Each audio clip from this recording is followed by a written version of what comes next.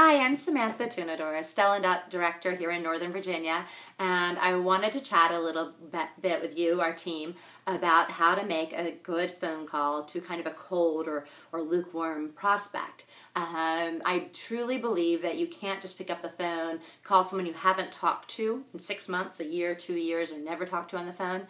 And just to be able to call and say, if you were to have that small talk conversation and then lead into, hey, how about having a trunk show? It might not come across as so sincere. You didn't really care about what was going on in their life. You really just wanted to book a trunk show. So I think a more important thing to do is to call and be very focused on why you've called and let them know that right up front. So I'm going to do a faux call so you can follow along with how I might have a conversation like this. And let's say I'm calling an old coworker, Joanne. I worked with her over 4 years ago and have not had any conversations with her. Maybe we're on Facebook friends, but she's never on Facebook, so we just really haven't connected. So this is how I might do it as I ring her. Hey Joanne, this is Samantha Tunador. It's been years. How are you?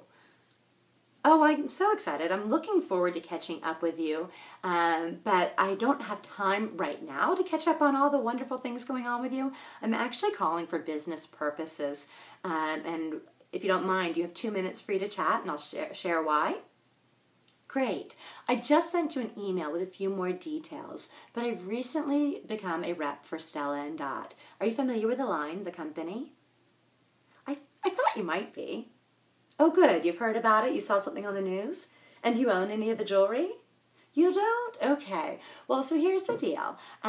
My business grows by working with fashionable women like you, sharing the line with a little social shopping amongst girlfriends, enjoying a beverage, hour and a half of just playing in our line. Now, we have jewelry, we have small leather goods. We're really becoming the lifestyle brand, full accessory line. And I thought of you because you've always been so stylish, and I know you like a great product. I know your friends trust you. So I would love to do a show for you and your friends if you agree with me that you also like the line. Oh, good. I'm glad you're curious.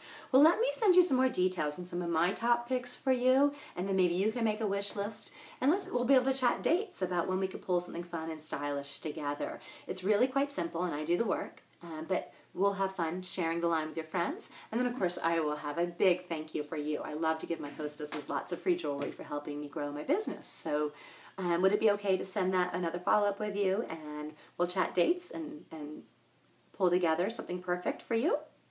Great. All right, well, I'm looking forward to it, Joanne, and I can't wait to catch up and hear what's been going on in your life, and I think our little style event will be a great way to do it.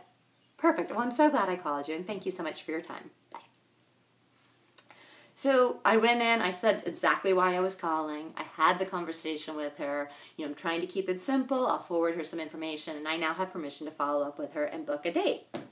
So I think that is probably the important thing, is to let them know, this is why I'm calling. And it makes the whole call much more sincere. And what I have definitely found is people want to help you. They want to know what's going on with you too. So I think it's absolutely okay to call and be very direct about why you're calling and move your business forward. And I hope you're doing that this week. And happy March. Load that month up so you can get lots of rewards for April.